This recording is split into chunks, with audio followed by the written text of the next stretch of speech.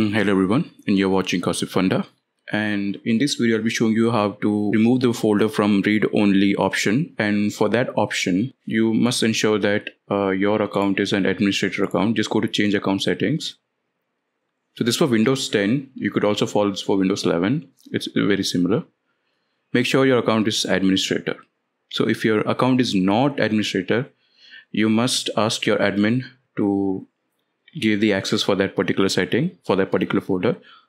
If you're not an admin, you cannot change the setting because it asks for admin password all the time, and you must know the admin's password or you must be an admin by yourself. So just go to, I'll give an example here, properties, read only, apply.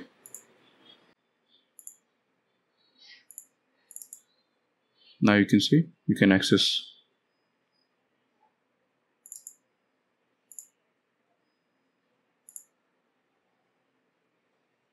Now you can open the application. Make sure you're an admin, and if you're not an admin, just ask the password from admin and just move the folder from hidden or read only.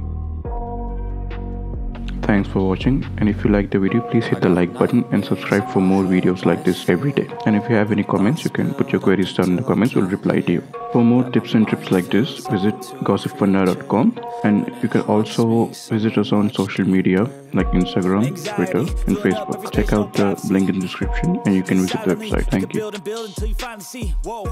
It's taking over, damn, no closure, moving closer. No exposure, I just wanna be a loner.